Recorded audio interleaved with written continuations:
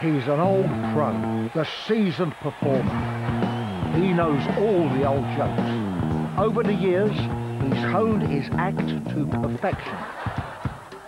And then there's the young comic. He wants to be a contender. His alternative humour and fancy moves make him a man not to be messed with.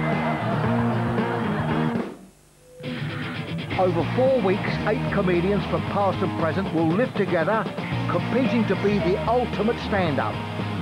Who will have the last laugh? You decide. Kings of Comedy starts Monday at 10 on E4.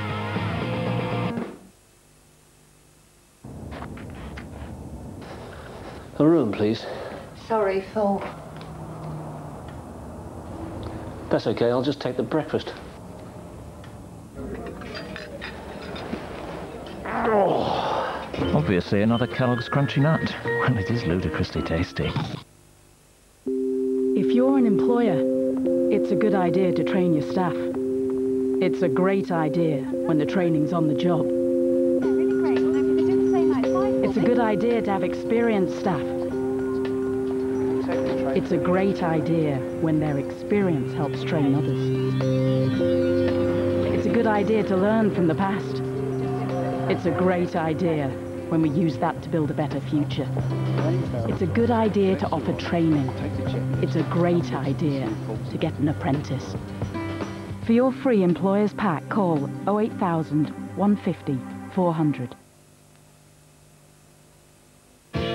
What would you get for £150,000 in Scotland? Or how about in France?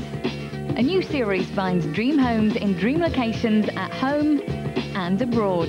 Jasmine and Johnny seek out a place in the sun, home or away, today at 4 on 4. Neither a borrower or lender B, Nikki. Big problems for the girl at 8:45. But right now, pay attention, Raymond.